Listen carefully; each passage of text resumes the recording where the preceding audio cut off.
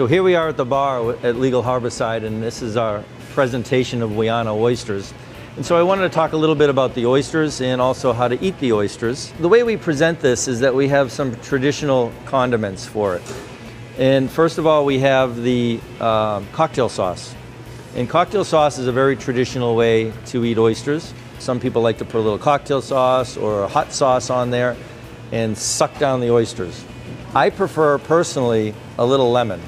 And just a squeeze of lemon over the oyster, for me, really shows the purity of the oyster, and you can also just taste the oyster. And the other piece that we also like to offer is a mignonette. And essentially what a mignonette is a vinaigrette.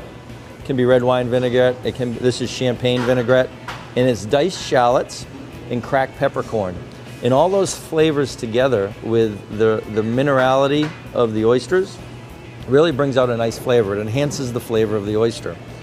So there's 3 different ways to eat these oysters, and a myriad of people have their own special way of eating oysters. The reason I also like WiAnno oysters is that the cleanliness of it. Now, there's not a lot of shrapnel. That's what I call it, shrapnel, a shell that's in there. It's very clean, it's very plump, and it's very fresh. And the deep cup that I mentioned before, you can see it holds the liquor. And so when you're eating that oyster, it really shows the true flavor of the WiAnno oysters. Now, just to talk a little bit about oysters, oysters are a little bit like wine. Depending on the terroir, where it's grown, what the weather is, really will reflect the flavor of the oyster. And so, a lot like wines, where the oyster is, the bay, the minerality of the bay, the salinity of the bay, the tidal changes of the bay will really make a difference on the taste of the oyster, and also the people that grow the oysters and how they handle it.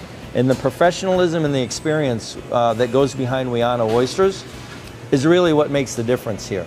And so for me, I like to just use the shell and suck everything down. Some people feel more comfortable with a fork and they just eat the oyster. But for me, the beauty is the cup and the liquor, and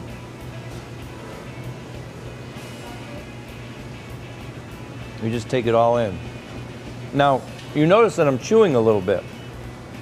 When you eat an oyster, don't deprive yourself by just swallowing the oyster.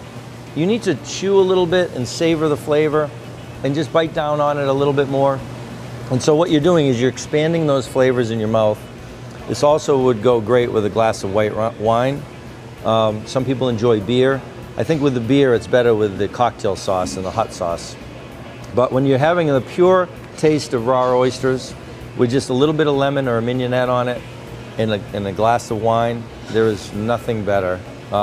It's nutritious, it's flavorful, and it really starts your palate and your excitement to start a meal. So think of WiAnno oysters as something that when you go out there, have some. They're clean, they're fresh, they're pure, and I think you'll enjoy it if you eat it the right way.